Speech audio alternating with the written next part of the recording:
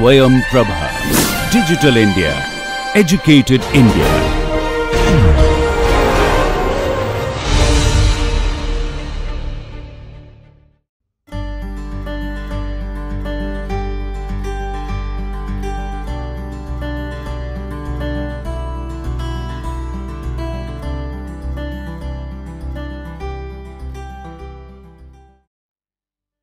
Hello everyone, welcome to this lecture. So far, in the earlier lectures on rotational spectroscopy, we have only considered the energies of different rotational levels.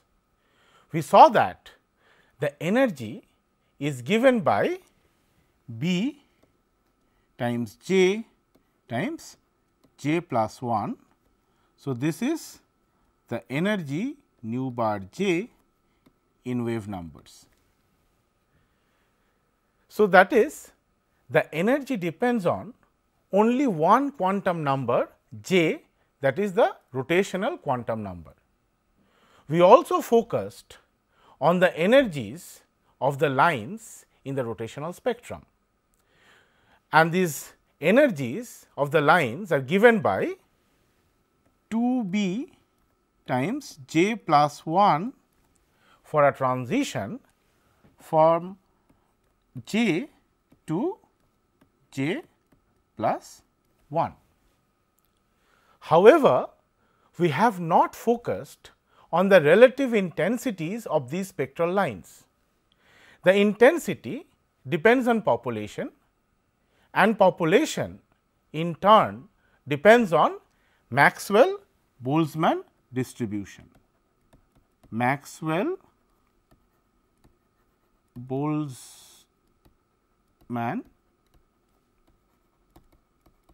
distribution. So, the Maxwell-Boltzmann distribution is given by this equation. So, we see the population of any level, if we compare with the population with some other level, this Maxwell-Boltzmann distribution depends on the energy gap between the two levels. But additionally, it also depends on the degeneracy of the energy levels. So, we can write another term here, which is G j, where G j is the degeneracy of the jth level. So, there may be a number of rotational states corresponding to a given rotational energy level. In other words, for a rotational level, there may be degenerate rotational states or states with the same energy. So, in order to understand the intensity of the rotational spectral lines, we need to work out what the degeneracy is for each of the rotational energy levels.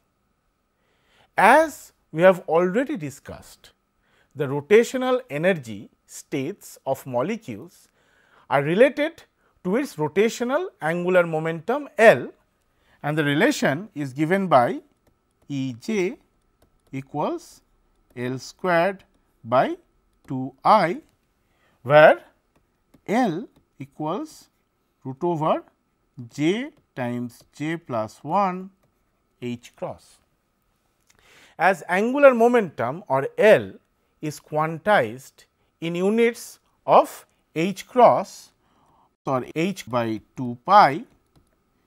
So, we can write L equals root over j times j plus 1 units.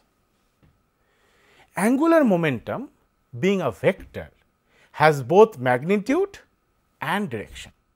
The direction of the angular momentum is along the axis about which the rotation occurs, and is generally drawn as an arrow of length proportional to the magnitude of the angular momentum.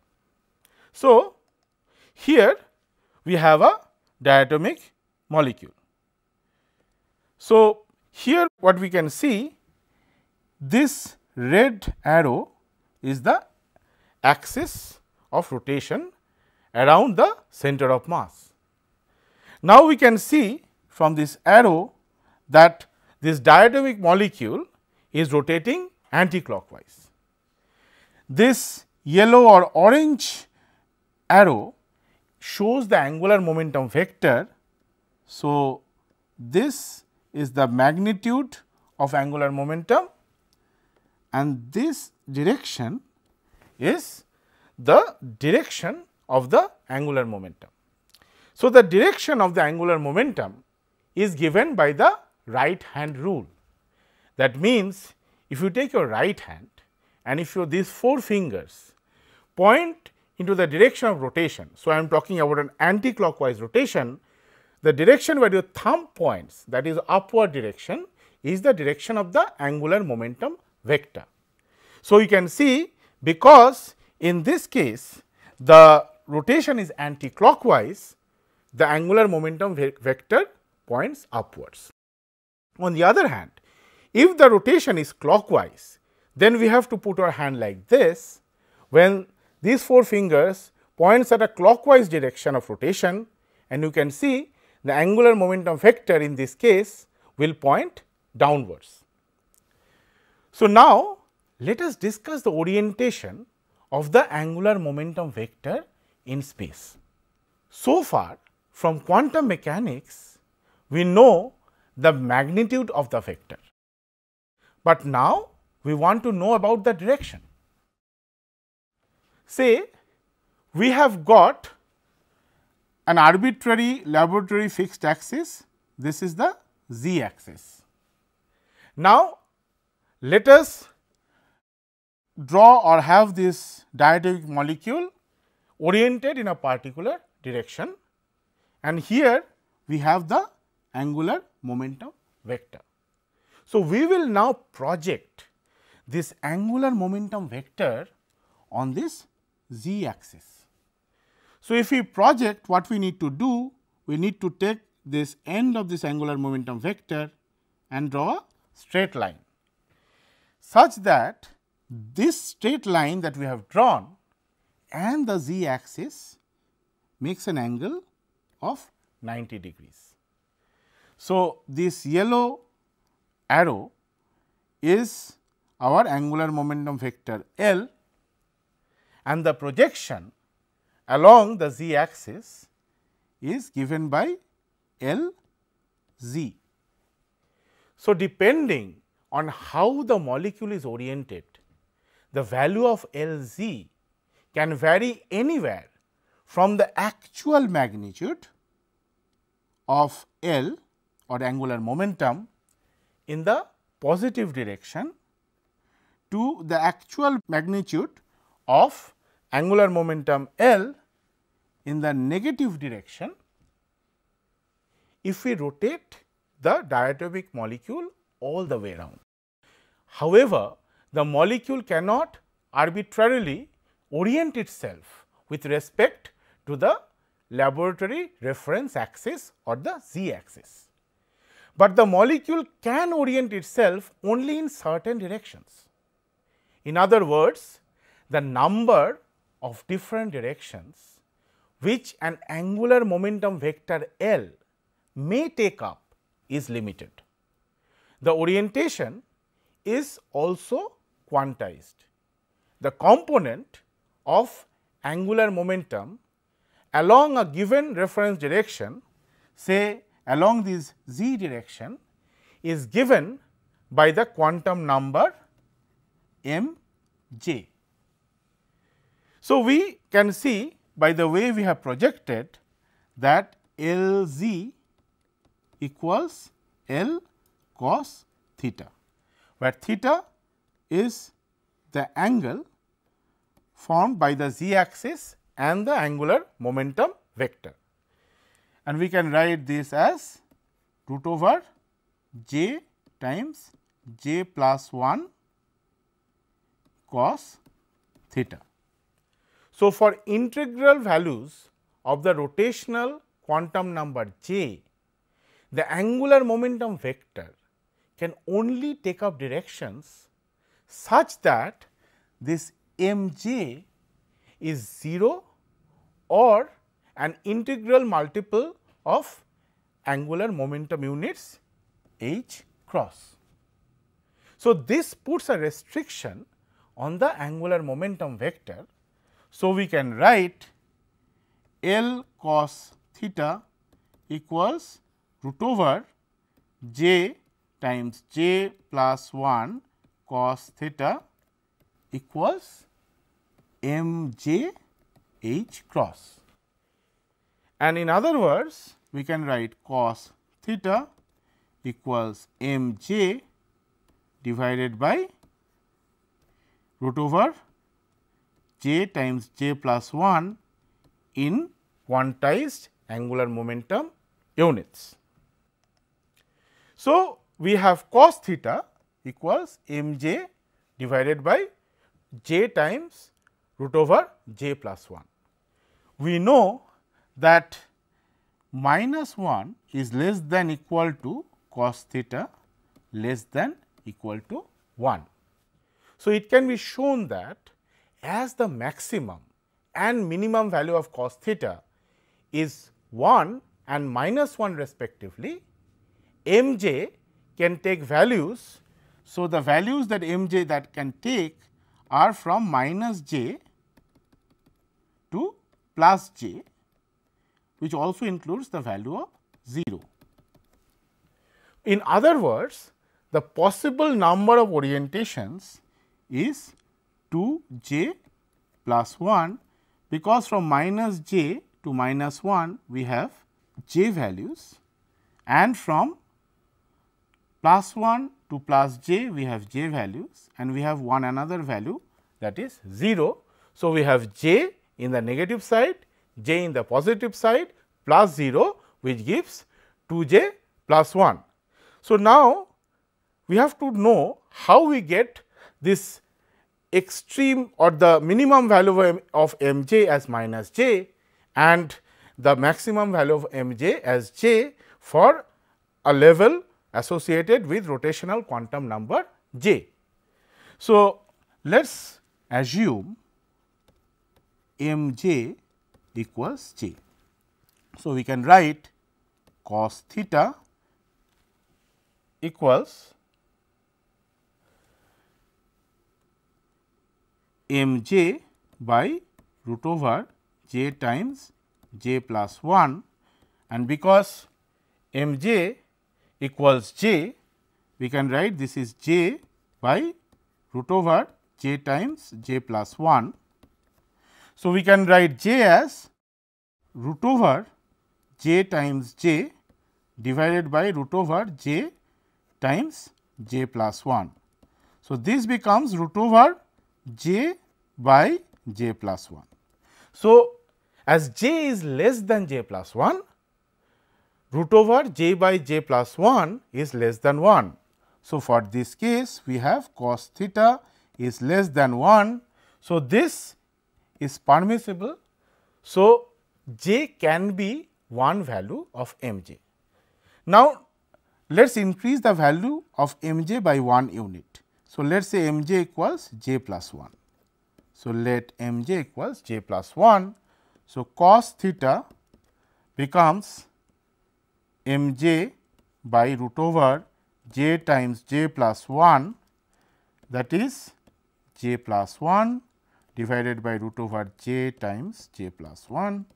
So, we can write this as root over j plus 1 times j plus 1 in the numerator and j times j plus 1 in the denominator.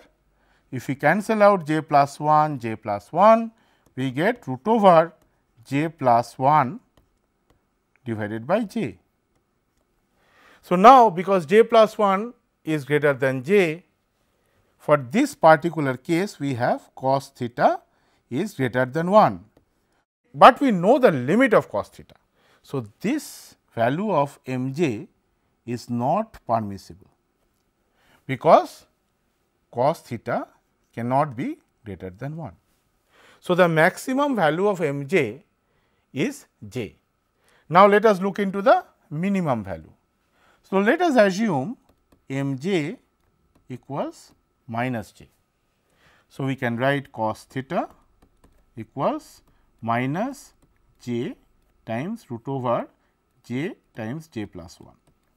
So, this we can write as minus root over j times j divided by root over j times j plus 1. So, this becomes minus root over. So, we cancel j and j in the numerator and the denominator. So, what we get is root over j by j plus 1, and because we have a negative sign and within the square root we have a number that is less than 1. So, we can say cos theta is greater than minus 1. So, this is again a permissible value. So, m j can take a value of minus j. However, if we put m j equals minus of j plus 1, then cos theta becomes minus of root over j plus 1 times j plus 1 divided by j times j plus 1. So, it becomes minus of root over j plus 1 by j. So, we have a number which is greater than 1, the square root of that number is also greater than 1 and we have a negative sign. So, in this case cos theta is less than minus 1, which is not permissible. So, this cannot happen. In other words, m j cannot be minus of j plus 1. So, we saw the maximum value of m j is plus j and the minimum value of m j is minus j. So, that is how we can say that m j can take up these values from minus j to plus j, which actually tells us there are 2 j plus 1 different orientations. In other words, each energy level is 2 j plus 1 fold degenerate. So, what does this result imply? This implies that the angular momentum vector cannot be perfectly aligned to that arbitrary laboratory axis or the z axis. This is because L is given by root over j times j plus 1 h cross, but L z, the absolute maximum value that L z can have is j times h cross, which is root over j times j times h cross. So, we can see that L is always slightly greater than L z. So, let us take the case of j equals 1. So, because j equals 1, the value of L is root over j times j plus 1 h cross, that is root over 1 times 1 plus 1 h cross, that is root over 2 h cross. Thus, the angular momentum vector of magnitude root 2. So, root 2 is the magnitude. So, this vector with magnitude root 2 can have only 3 values of m j, because j equals 1, m j can be minus 1, 0 and 1. So, let us take the diatomic molecule and which is initially oriented in that vertical direction, which is our z axis. So, let the reference direction, that is the z axis, is along the molecule. So, the L or the angular momentum vector is oriented perpendicular to the molecule and the value of L or the magnitude of L is root 2. Now, if this molecule reorients, so let us say the diatomic molecule reorients this way. So, we have a new direction for the angular momentum vector L, the magnitude is still root 2, but if we take the projection has to be either +1 or for a different kind of rotation the projection has to be -1.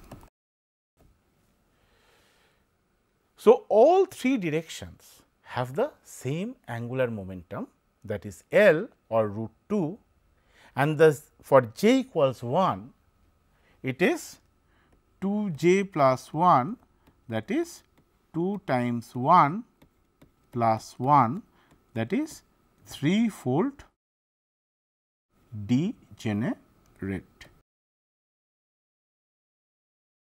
So, now let us look into j equals 2. For j equals 2, m j can take values of +2, +1, 0, -1 and -2. So, which makes that j equals 2 is 5-fold degenerate. The reason we have two quantum numbers in this problem, one is j, the rotational quantum number, and the other is m j, because in order to define the position of a particle on a sphere, we need theta and phi. So, in the last lecture, when we are talking about the selection rules, we made this transformation from Cartesian axis to this polar coordinates. So, or we made this transformation from x, y, z to r, theta, phi. So, when I am talking about this theta and phi, I am talking about this theta and phi which we mentioned in the last lecture. So, there is a boundary condition associated with both of these coordinates theta and phi, and so there is a quantum number associated with each of these boundary conditions. So, the issue of spatial degeneracy is complex. So, here you see two different representations of spatial degeneracy. See, on the left, the j vector is projected on the z axis. So, when j equals 2, there are 5 possible values of m j, that is +2, +1, 0, -1 and -2. So, on the right we see the 5 cones that are being swept out to represent the angular momentum vector. The angular momentum vector can lie anywhere on the surface of the cone for a particular value of m j, and when I draw this, I have the value of m j for this particular cone is +2. So, the rotational energy depends on j, the rotational quantum number, but does not depend on m j. It does not matter what the orientation of the rotational axis is with respect to the laboratory. In other words, a particular direction is not more important than another, or in terms of rotation, no direction is easier to rotate than the other. The importance of the spatial orientation is the existence of the spatial degeneracy. In one molecule, let us say the molecule is in the jth quantum state, there are 2j plus 1 possible orientations, which all have the same rotational energy, and this is the definition of degeneracy. So, for j equals 2, because the molecule can be in 5 quantum states, it means we have 5 energy states, and all these 5 energy states have the same energy, that is they are all degenerate. So, if we take j equals 0, the only possible value of m j is 0. That means, there for j equals 0, it is not degenerate. For j equals 1, mj can take values of -1, 0 and 1. So, the degeneracy of j equals 1 is given by 3, or it is 3-fold degenerate. For j equals 2, mj can take values from -2, -1, 0, 1, 2. So, the degeneracy for j equals 2 is 5. For j equals 3, mj can take values of -3, -2, -1, 0, 1, 2, 3, or the degeneracy for j equals 3 equals 7. Or for any level j, the degeneracy is given by 2 j plus 1. So, we see that for j equals 3, 2 j plus 1 equals 2 times 3 plus 1, that is 7. So, we can see in terms of the diagrams, energy level diagrams, let us say j equals 0, j equals 1, j equals 2, j equals 3. So, j equals 0 is non-degenerate. So, we can think j equals 1, there are 3 levels of equal energy. So, g j equals 1 equals 3, j equals 2, we have 5 levels of equal energy. So, g of j equals 2 is 5, and for j equals 3, we can think there are 7 levels of equal energy. So, g of j equals 3 is 7. So, we can say in general for j equals j, degeneracy g j is 2 j plus 1 fold degenerate.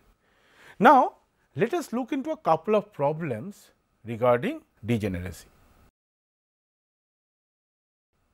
The first problem we have is the energy level is given by 20 B wave numbers. What is the degeneracy of the level? So, we know the energy of any level j is given by B j times j plus 1. This is the nu bar j. So, here we have B j times j plus 1 equals 20 B. So, we have j times j plus 1 equals 20, or j squared plus j equals 20. So, we can write j squared plus j minus 20 equals 0, or I can further write j squared plus 5 j minus 4 j minus 20 equals 0. That means, j if I take common, j plus 5 minus if I take 4 common, j plus 5 equals 0, or in other words j plus 5 and j minus 4 equals 0. So, the values that j can take is minus 5 and plus 4, but j cannot be negative. So, j cannot be minus 5. So, j equals plus 4. So, if j equals plus 4, we know the degeneracy g of j is given by 2 j plus 1. So, that is 2 times 4 plus 1, that is 9. So, in other words, because this is a multiple choice question, the correct answer is C. That means, the degeneracy of the level is 9. So, now we have another question, the degeneracy of a certain rotational level j double prime is 15. So, here in the last problem we calculated the degeneracy. In this problem, the degeneracy is given.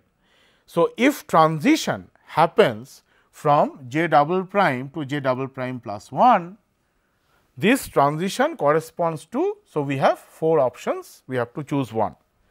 So, because degeneracy is 15, we can write 2 j plus 1 equals 15, and because we are talking about a particular level which is j double prime, we will write 2 j double prime plus 1 equals 15. So, j double prime equals 15 minus 1 divided by 2 equals 14 by 2 equals 7. So, we are talking now about a transition that happens from j double prime to j double prime plus 1, that is the transition is from 7 to 8.